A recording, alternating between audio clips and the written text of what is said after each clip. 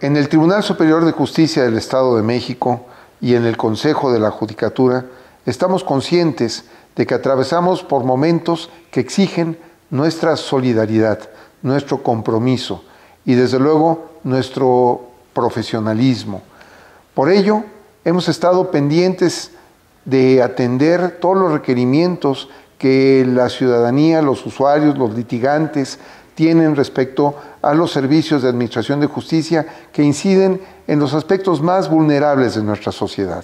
Desde luego, la materia de la violencia familiar, la entrega y recepción de pensiones alimenticias no pueden suspenderse, porque las familias dependen de ello, tanto en su tranquilidad como en su subsistencia. Por ello se han establecido guardias en las diversas instancias y edificios del Poder Judicial para atender estos requerimientos sociales.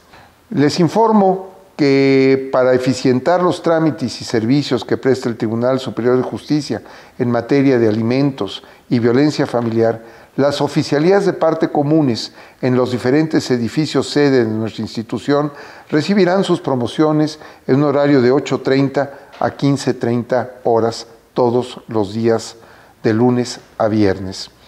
Asimismo, para agilizar y eficientar los procesos de recepción de pensiones alimenticias y acceso a los acuerdos generales para aquellos que no tengan firma electrónica y puedan utilizar las aplicaciones digitales de nuestra institución, se ponen a su disposición los teléfonos que aparecen enseguida. Lo anterior para favorecer cumplimiento de estos acuerdos y sobre todo que tengan los usuarios un medio para comunicarse y atender sus dudas y sus requerimientos.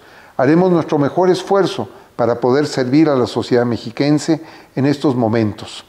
Ahora bien, a mis compañeras y compañeros servidores públicos del Poder Judicial, les informo con agrado que hasta el momento no tenemos reportado ningún caso de coronavirus entre los servidores públicos judiciales.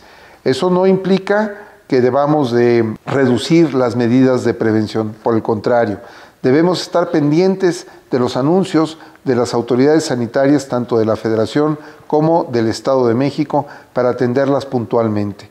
Debemos cuidar nuestra salud y cuidar la salud de nuestros familiares. A los compañeros y compañeras que han atendido las guardias en materia penal y familiar en el Tribunal Superior de Justicia, mi respeto y mi solidaridad.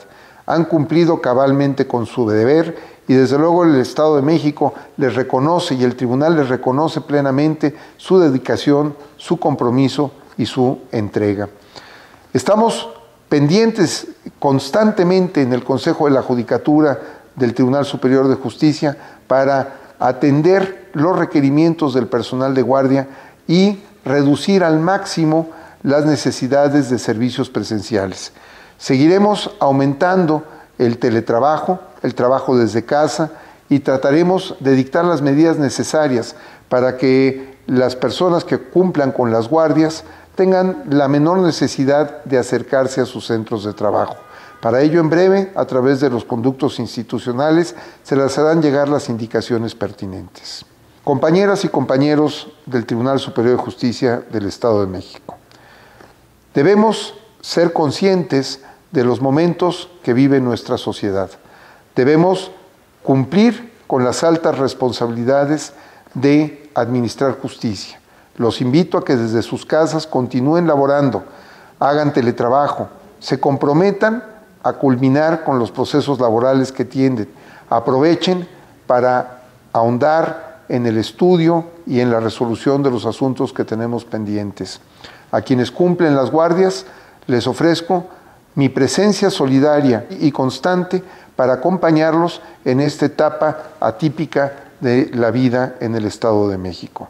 Al público usuario, le reitero nuestro compromiso institucional de estar pendiente y presente para atender las necesidades de servicios jurídicos que requiera la comunidad mexiquense. Muchas gracias. Calidad humana al servicio de la justicia.